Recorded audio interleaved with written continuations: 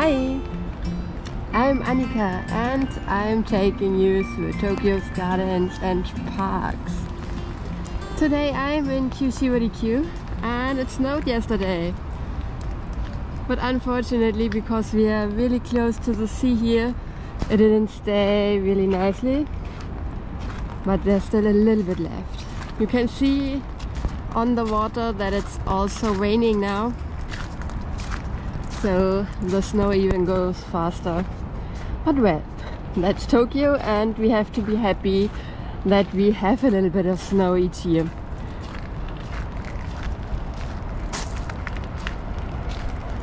The KYU SHIBARIKYU was a daimyo garden during the Edo period.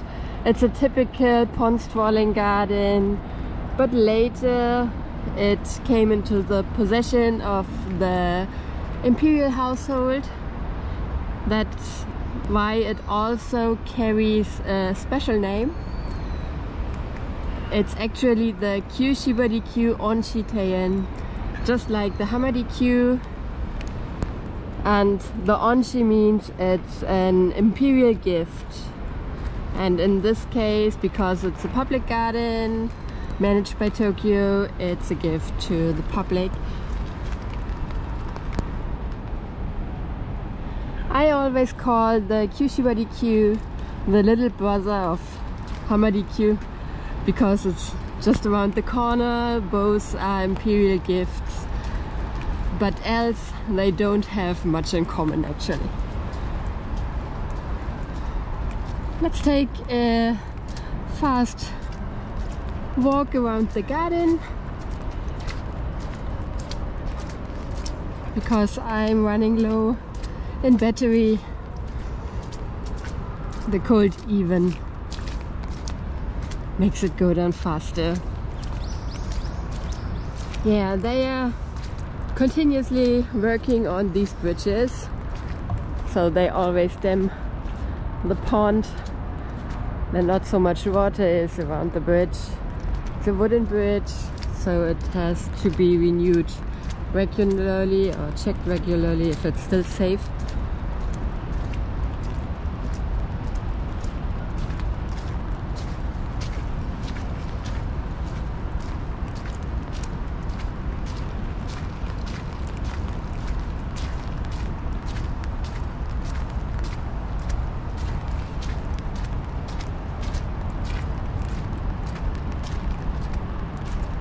This is a very small garden, but still very nice, and it's Yenny's favorite garden. Yenny is the founder of Real Japanese Gardens. In 2014 I took over, but until then Yenny ran this site, and she also wrote the ebook about this garden. So I actually never did the research, the deep research for this. Oh, you can see a small ravine over there. We go along it now. We are here close to the sea. Actually, this was part of Tokyo Bay and it was reclaimed to construct this garden. And it was very common to bring the mountains to the gardens here in the flat area. That's why we find ravines like these in some of Tokyo's gardens.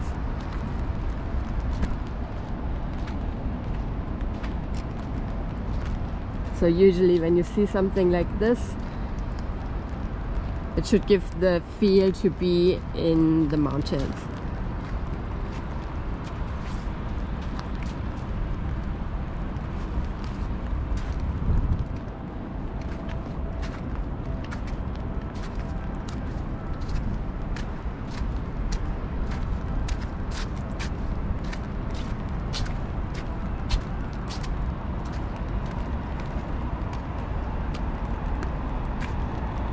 Yeah, we have a lot of interesting rocks here.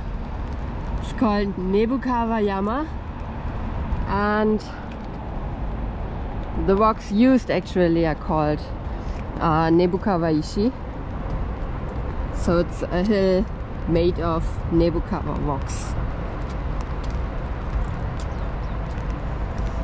Yeah, I have to speed up a little. I'm sorry.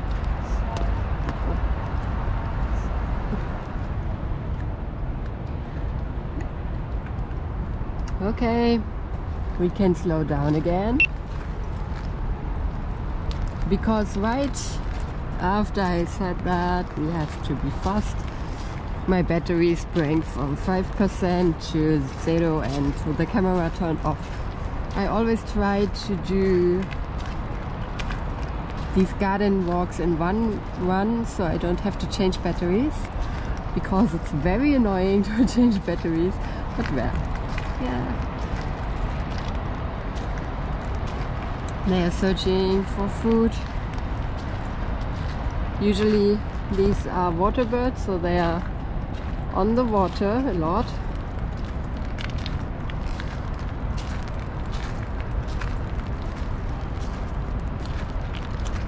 They can be very aggressive towards other birds, which are smaller.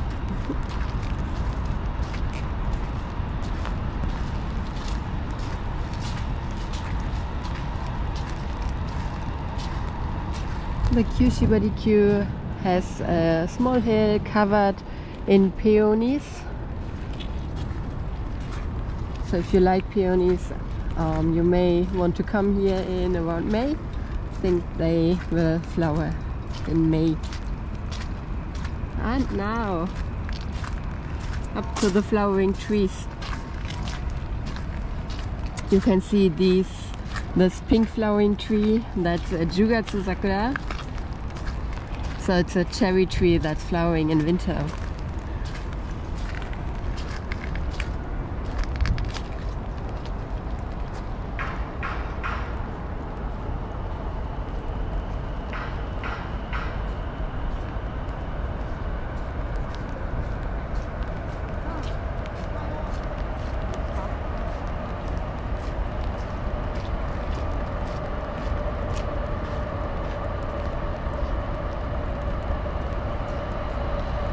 I always see so many tourists, especially in Shinjuku-gyoen, staying in front of the Jugatsu Sakura and are amazed that the sakura is flowering at this time of year.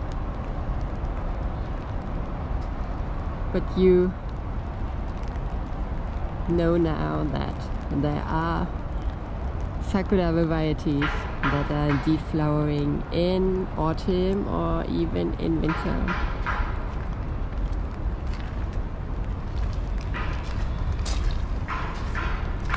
The yellow one over here is winter sweet, and it smells just wonderful.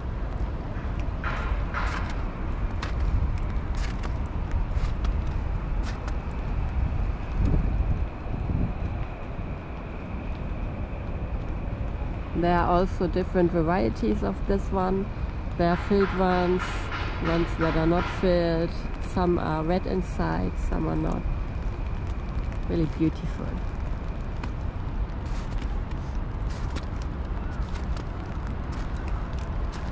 And over here is a plum orchard. But you can see the plums aren't open yet, only a little bit.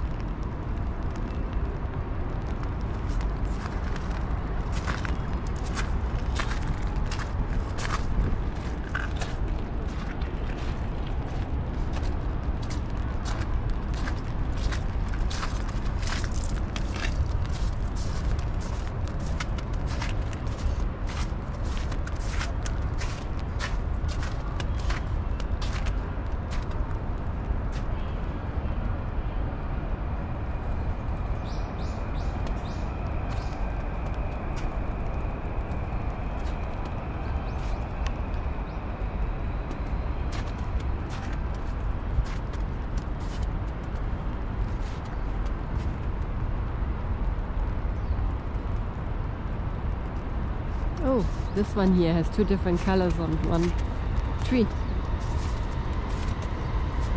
There's a pink branch.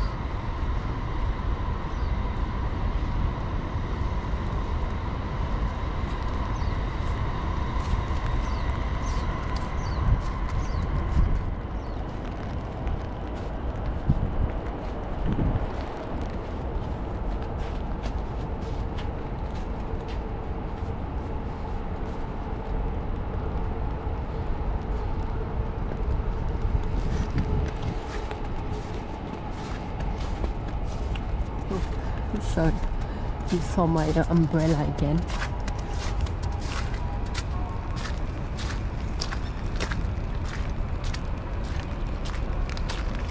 Yeah, we are almost finished now.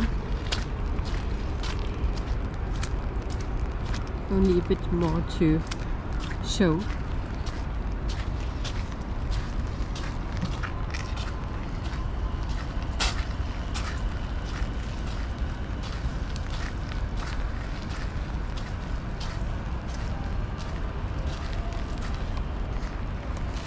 Usually I don't advise to go outside the ways, especially in this case.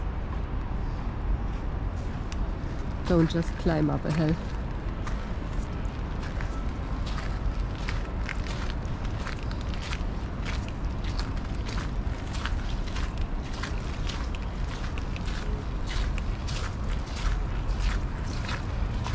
For taking pictures close to flowering trees, it's a little bit difficult to say if you can step inside or not. Here in KYU SHIBARIKYU I would say yes, and there are no fences around it. But for example, you can see here they built a fence, so you cannot go inside here. In other gardens it's not allowed to go to the trees to take pictures. You have to see case by case. So this is the frost protection for the sago palms. And here in KYU SHIBARIKYU we actually have sago palms. So in other gardens they often put these up around dummies just to show it and because it looks nice. But here we have real plants, real palms under it.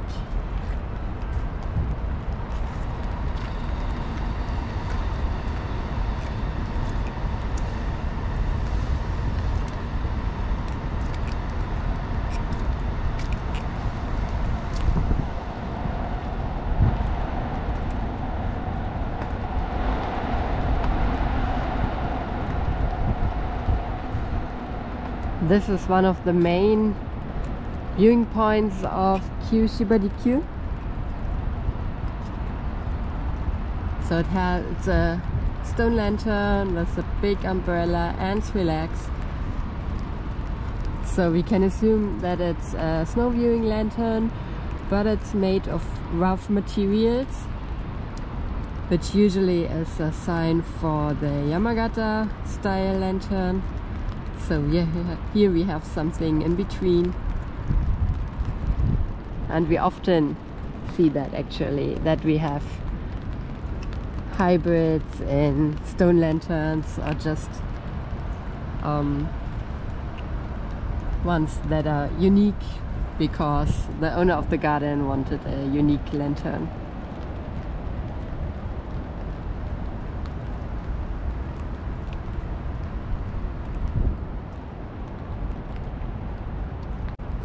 You can also see that they made the garden very hilly. So we have many hills around the pond. In other gardens we do not have it this obviously.